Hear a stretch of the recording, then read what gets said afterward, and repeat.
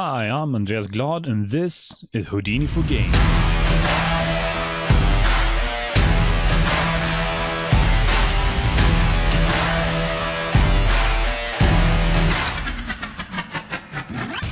Today we're gonna have a look at creating a nice and thick mud splash in Unreal Engine 4. But first, we're gonna start out in Houdini 16 and creating the splash meshes we're gonna use as particles. And the process for doing so is pretty much set up a tank of water, throw something in it, and then save a frame of the splash as a mesh. So, to begin doing this, let's create a tank of water. So head up to the shelf and find particle fluids, and then you're gonna control click the flip tank. And this will hook up everything you need for a nice water simulation. So here you got your tank half filled with water. We don't need all that much water, so let's reduce the water level until you only have a thin sheet of water like this. Next, we need something to throw into the water, and for that we're going to use a sphere. So control click a sphere, and let's jump inside. Regular spheres are boring, so let's noise it up with a mountain sop. That's looking better, but let's increase the height a bit to make it a bit more interesting. You can think of this as some kind of rock that you're going to throw into the water. Now you're going to make the rock interact with the water, and to do that you need to convert it to a rigid body. So select your sphere and click rigid body object. And just like that, Houdini hooked up everything you need for this simulation. Inside the Autodop network, you can see you have your flip tank, you have your sphere object, and if you hit play, you can see that you also have the world's most boring fluid simulation. Well done! So let's fix this and make it a bit more interesting. Let's give the sphere some initial velocities and rotations. It's going to fly mostly downward, so let's give it -25 in Y. And we want a slightly directional splash, so let's give it some velocity in X as well, something like -10. And then we need to offset it so it's not flying out of the box. So something like that, and it should be hitting the water fairly straight on. And let's give it some angular velocity as well, just to introduce a bit more randomness and make the splash look more interesting. Okay, so let's play this. We missed the box. Right, okay, so let's reduce the X value a bit and move it a bit closer to the box again. Something like that. Hit play. It's better, but we can probably move it even closer. Okay, something now it will definitely hit in the middle of the box. But even when it does, it doesn't seem to interact a lot, and that's because we don't have enough particles. So let's reduce the particle separation to something like 0.05, and now we have a ton of particles, and now we also have a ton more interaction going on. And we also have collision with the sides of the fluid volume, and that's not something we really want. So it's colliding both front and back. So let's go ahead and fix that. So let's jump out of the DOP.NET and to go to the fluid tank initial. And here you can simply grab the sides and pull them out a bit. Now let's just jump back to the beginning. There we go. Pull this side out, and let's pull the sides out slightly here, and the top can probably stay where it is. And that should be enough. So let's jump back to the DOP.NET and let's try another simulation. And now we're starting to get some cool shapes. Yeah, it's looking cool. Let's reduce the timeline so we only have the frames that we were actually simmed, so we can scrub. Right, so there are a couple of these that might actually work very well as mesh particles already. So let's have a look at turning these into a mesh. And to do that, we're going to reuse one of the nodes that the shelf tool built for us. So let's go into the fluid tank fluid node. And in here, there's a ton of scary nodes that you don't really need to worry about. We're going to use 2 of them. So let's grab this one and shake it free. Put it over here, the particle fluid surface. That's what's going to create the mesh from particles. And we need the import fluid tank, which is just reading in the particles from the DOP.NET. So plug that into the particle fluid surface. Now let's see what we get. That's not a bad looking shape at all. But we also get all of this flat stuff that is not helping us. We only want to keep the bowl and the splashy stuff up here. So to get rid of this, we're going to do a tiny bit of coding. We're going to have a look at if the points are moving or not, and if they're not moving, delete them. So to do this, go ahead and drop down a point wrangle node.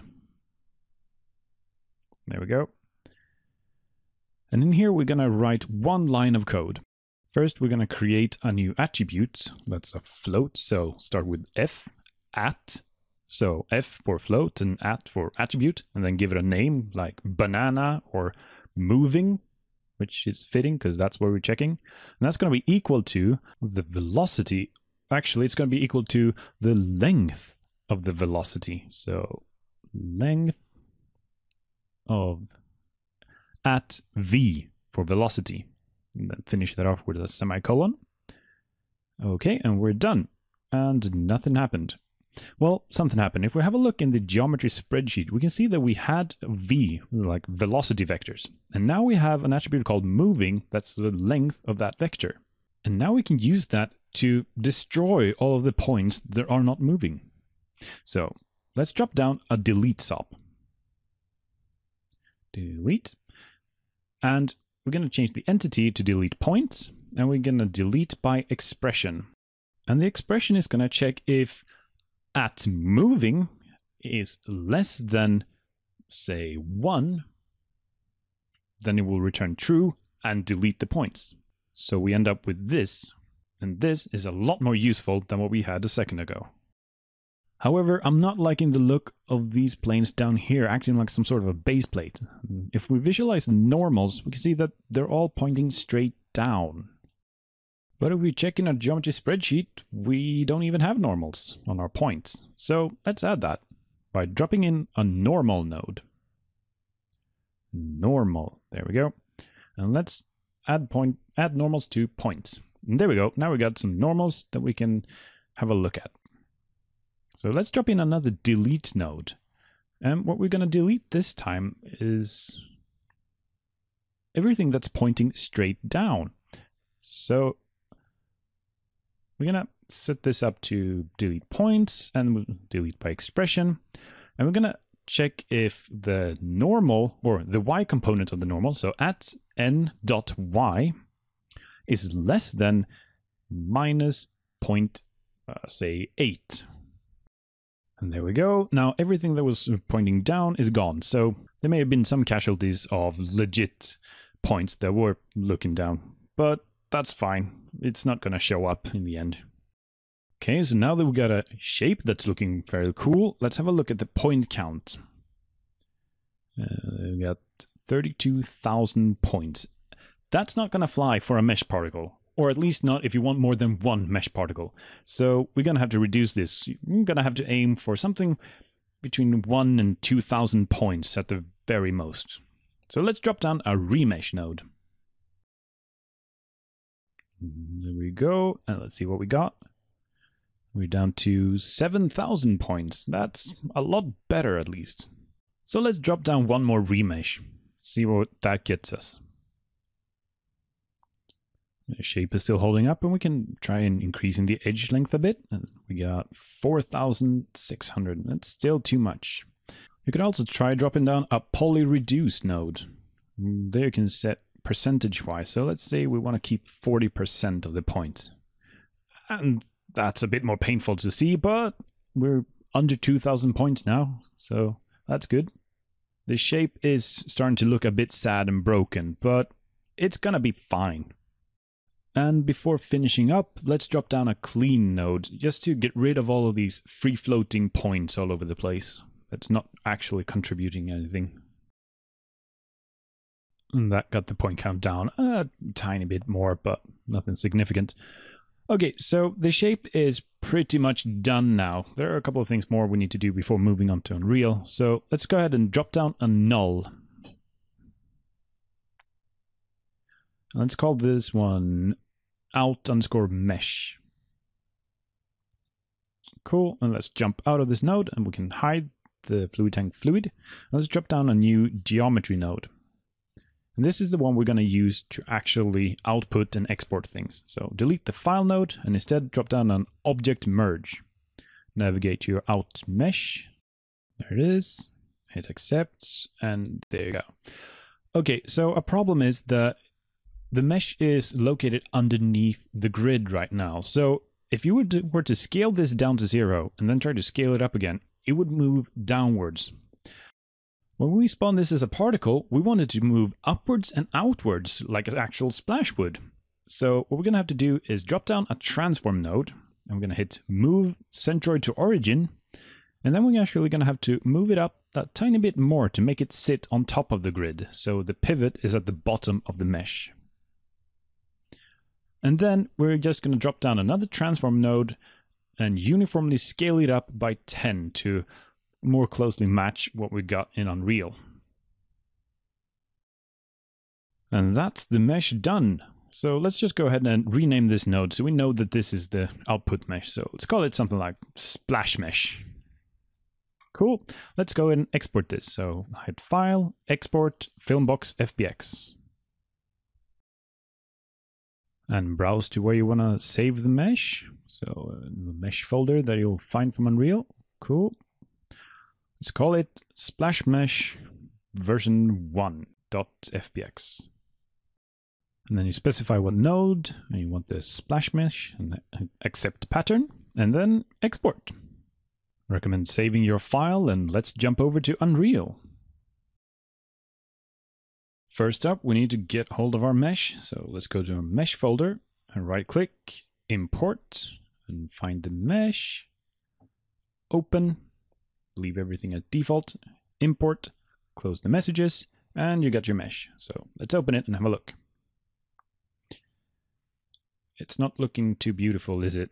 It's a bit sad. It's going to be better once you get some material. So let's start creating that material. Go to the material folder, create new material. Let's call it m_particle mud. Particle mud. And let's open that up. Okay, this is going to be a very simple material. First thing we're going to need is particle color. So we can read in whatever we set in the particle system and feed that to our base color. So let's hook that up. And then we're going to use our alpha for specular so we can control it per particle system. And the only other things we're going to need are two constants. So let's drop these down. The first one is going to be zeroed out and go into roughness since we want this to be super shiny. And the second one is going to be at 0.5. And plugged into metallic just to tint the specular a little bit. It's maybe not physically correct, but it looks cool, so just go with it. And then we're going to go and check the material properties, and we're going to tick two-sided. And that's the material done, so let's hit apply, and let's chuck this onto our mesh. So apply, find the mesh, and hit the arrow. And give it a second, and there we go. It's not looking too bad anymore now that it's two-sided and super shiny. But it's a bit white, and we're going to fix that in the particle system. So let's go and create that right now. So go to the particle system folder, right-click, new particle system, call this fx_mudsplashes, perhaps. And let's open that up. And the first thing you always do in Cascade is you change the background color to something not black, so you don't kid yourself, because everything looks good on black. And let's start setting up our emitter. And the first thing to do is adding a mesh. So right click and add a type data and mesh. And that will give us the default cube. That's not going to help us one bit. So let's actually specify our own mesh instead. Go to content browser and find it. And there we go. And hit apply, and it's humongous. Well, that's because the initial size defaults to 25. And since we already scaled this up in Houdini, we're going to use something between 1 and maybe 2. And that's looking a lot more sensible. They're drifting upwards a bit much now, so let's just disable the initial velocity until we sort out the rest of the settings. And now it's under the ground, so let's just raise it up a bit by moving up the emitter origin by 25 or so. Cool. Okay, so right now they're all aligned and looking quite messy. And we want to keep the bowl shape, so we want to add in some rotation, but not in all axes. So let's drop in an init mesh rotation and just disable the X and Y rotation. So we only rotate in Z. So that will keep this nice bowl shape in the middle. And right now it's looking like a tangle of octopi because it's spawning a bit too many. So let's just change the duration so it doesn't overlap between loops. There we go. So now we're getting what we're actually spawning. So let's have a look at the color. We're gonna need a constant color since we don't want this to change over life. So let's just change the distribution to a vector constant, like so. And we don't want pitch black. Instead, we want a nice chocolate brown. Oh, that's looking vicious.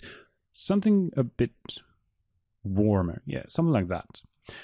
And the same for the alpha, which is our specular. I'm going to have a constant value of 1 to make it super shiny. There we go. That's looking cool. Next, let's have a look at the behavior. And that's going to be mostly driven by its size. So let's drop down a size by life module. Size by life, like so. And we're just going to scale it from 0 to 1 over its life. So when it's born, it's zeroed out and then it just grows. You can leave it like this, but I like to scale it up to 1 a bit before it dies. So at like 75%. So let's set this to 0.75. So it scales up and stops. And it's not just going to stop, it's going to fall down. So let's add some acceleration. And this, again, is going to be constant. So let's give it a negative Z acceleration of 500. And it's now pouring out under the ground. So let's add back some initial velocity. And now we're getting somewhere. Let's save this and have a look at what it looks like in the level. So let's find our particle system and just drag it in there. And it seems to be spawning mid-air because we changed the emitter origin. So let's go back and fix that. Just move it out of the shadow. There we go. Let's go and fix the emitter origin. Set this back down to maybe 5. And there we go. That is looking quite thick and splashy, especially if you compare to how this would look if it was done with sprites. From here, you can start polishing this, like give it a bit variance in the lifetime, like maybe 0.75 to 1.5, and play with the spawn counts and all of that to get the look that you want. This would also be a good time to go back to Houdini and by just changing the simulation and then piping that through the same setup that we used before, get some variation meshes to this. Because so far, this is using only one mesh repeated over and over. So if you would go back into Houdini and go to the .NET and perhaps move the stone underneath the water plane and throw it upwards, you would get a nice looking spike type effect, or you could just do similar things to what we already have. Or if you're feeling brave, you can try scattering some points and maybe randomly vertex coloring the mesh and start eroding it away in game. There are a ton of possibilities, but this is a really good starting point for making nice and thick fluid effects. So I hope you learned something, and thanks for watching.